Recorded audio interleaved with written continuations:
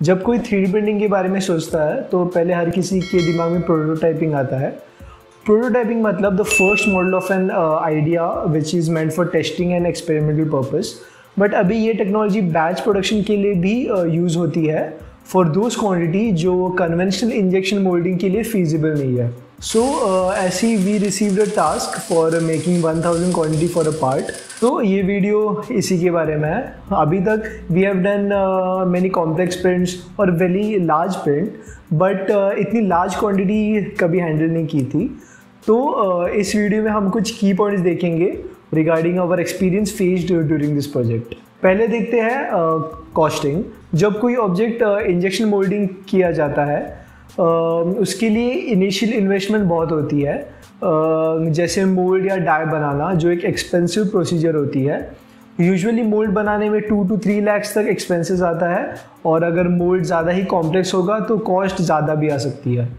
उसके बाद आता है raw material cost which is dependent on the materials you are using, और लास्ट में आता है machining cost which includes the injection moulding machining cost and the labour cost.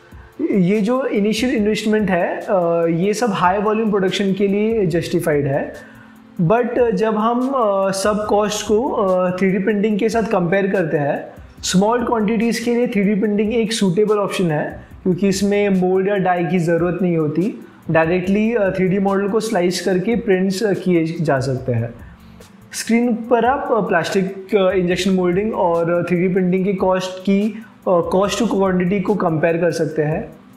3D printing injection moulding के level की cost इतना जल्दी तो नहीं दे पाएगा for large production, but there are some methods जिससे 3D printing can help injection moulding to you know lower there cost, जिस पर हम फ्यूचर में वीडियो ज़रूर बनाएंगे।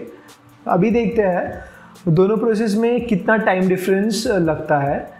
इंजेक्शन मोल्डिंग में इनिशियल मोल्ड बनाने में ही सबसे ज़्यादा टाइम लगता है, which is dependent on the complexity of the mould. उसका टाइम 1 वीक से लेकर कई महीने तक जा सकता है, और एक बार मोल्ड बनने के बाद जब प्रोडक्शन स्टार्ट हो जाता है तब प्रोडक्शन रेट भी बहुत हाई हो जाता है, जो लार्ज क्वांटिटीज़ के लिए सूटेबल है। जब हम सिमिलर कंपोनेंट 3D प्रिंटिंग से बनाते हैं तो मोल्ड बनाने की कोई ज़रूरत नहीं होती, जिससे इनिशियल टाइम बच जाता है, और time for printing depends on the complexity of the part. For a small part हो सकता है कि इंजेक्शन मोल्डिंग के मोल्ड बनाने के टाइम से पहले ही पार्ट्स प्रिंट होकर रेडी हो जाए। तो ये था basic difference between the cost and time for injection moulding and 3D printing. अभी देखते हैं what are the challenges we faced during this project. First challenge था मटेरियल। इस पार्ट को प्रिंटिंग करने के लिए रिक्वायरमेंट थी ABS material. Those who are familiar with 3D printing, आपको पता ही होगा कि ABS प्रिंट करना स्लाइटली डिफ़िकल्ट होता है as compare to PLA। ABS print करते वक्त वो वॉर्प हो सकता है, मतलब इसकी बॉटम लेयर इंटरनल फोर्सेस की वजह से बेड से निकल जाती है और प्रिंट डिफॉर्म्ड हो जाती है, और इन वर्स्ट के सिनेरियोज प्रिंट फेल भी हो सकती है। इन द बिगनिंग ये ऐसा बहुत बार हुआ until we found the right parameters. Second challenge we faced is the sheer number of prints we have to give.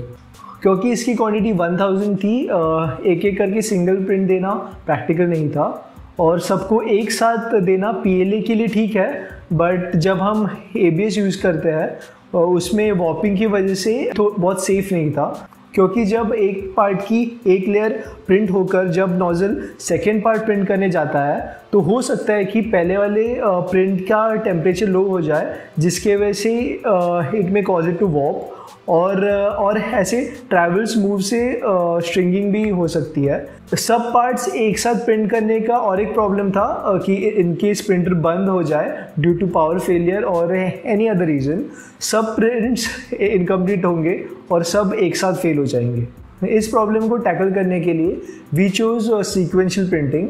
Sequential printing में एक पार्ट कंप्लीट होने के बाद सेकेंड पार्ट चालू होता है। इसका फ़ायदा ये होता है कि एक वक्त पे एक ही पार्ट प्रिंट होता है, जिससे इसका टेम्परेचर हाई मेंटेन रहता है, जिससे प्रिंट वॉर्प होने के चांसेस कम हो जाते हैं। सेकेंड फ़ायदा ये होता है कि इनकेस प्रिंटर बंद हो जाए तो सिर्फ एक ही प्रिंट फेल होगी जो उस टाइम पे चालू थी, और नॉर्मल प्रिंटिंग जैसे सब प्रिंट फेल नहीं होंगे। जैसे कि आपको पता है FDM 3D प्रिंटिंग में वक्त काफ़ी लगता है, तो कैसे हमने प्रिंटिंग प्रोसेस को ऑप्टिमाइज़ किया for faster lead time. First change जो किया इन डिफ़ॉल्ट स्लाइसर सेटिंग्स था कि सिर्फ एक ही स्कर्ट प्रिंट किए। माना कि स्कर्ट को हार्डली 2-3 सेकेंड्स लगता है, but over a large quantity ये कुछ सेकेंड्स ऐड होकर बहुत टाइम बन जाता है। सेकेंड चेंज ये था कि हमने एक्स्ट्रा ग्लास प्लेट यूज़ किया, मतलब एक प्रिंट ख़त्म होने के बाद इमीडिएटली वो निकाल के सेकेंड प्लेट लगा के प्रिंट स्टार्ट करते थे। इसका ये फ़ायदा होता था कि ग्लास प्लेट को कूल होने के लिए टाइम मिल जाता था, जिससे प्रिंट्स इजीली निकल जाते थे, और उस टाइम के लिए मशीन भी बंद नहीं होती थी, जिससे हीट प्लेट को फिर से रूम टेम्परेचर से गर्म करने की ज़रूरत नहीं पड़ती थी। Same in the case of nozzle भी ज़्यादा ठंडा नहीं होता था, जिससे काफ़ी लीड टाइम बच जाता था। एंड में आता है क्वालिटी कंट्रोल। किसी भी ऑब्जेक्ट के प्रोडक्शन में उसका क्वालिटी कंट्रोल बहुत इंपॉर्टेंट होता है। 3D प्रिंटिंग में तो ये काफ़ी इंपॉर्टेंट स्टेप है, क्योंकि 3D प्रिंटिंग में हर पार्ट इंडिविजुअली बनता है और हर पार्ट यूनिक होता है with minute variations. We need to check that these variations are within the tolerance limit. FDM में 0.2 mm का टॉलरेंस मिलता है, and we need to make sure that her part उसके अंदर हो। कभी कभी ड्यू टू मटेरियल प्रॉब्लम्स या एम्बिएंट कंडीशंस कुछ एरर्स आ सकते हैं। During this project, we were checking each part with a thorough eye inspection to check if they have any warping or misprints. And after some batches, we would test the bed level of the printer to avoid elephant foot or print failures. Here is the statistic report of the project after completion. हमने इस project के लिए पहले 2 printers allot किए थे, then we added a third one. हमने तीनों printers पर टोटल 116 प्रिंट्स दिए थे, and the total number of parts printed were 1124, with 1028 parts which were good, which perfect condition, and 96 with some faults which were rejected during quality check. हमारा print का success rate था 91.5%, जो अच्छा है, but it could be better. Each part को print करने में हमें अप्रोक्सीमेटली 7 मिनट्स लगते थे, so total print time came out to be 113 hours and 8 minutes.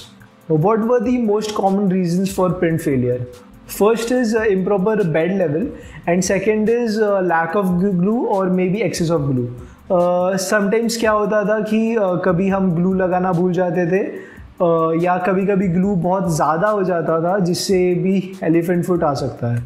And the third reason for failure was a power outage, but sequential printing की वजह से इससे ज़्यादा फ़र्क नहीं पड़ा, क्योंकि शायद पावर आउटेज सिर्फ 2-3 टाइम्स ही हुआ, जिससे बस 9 या 10 प्रिंट्स ही फेल हुए थे। So what did we learn from this project? The most important thing was maintain your printer. Printer को मेंटेन करना बहुत इंपॉर्टेंट है। उसके जो बेड टेंशन को एडिक्वेटली एडजस्ट करना, उसका बेड लेवल ठीक है या नहीं, उसके जो बेयरिंग्स है वो फ्रीली मूव हो रहे हैं नहीं, ये सब फैक्टर्स मैटर करता है।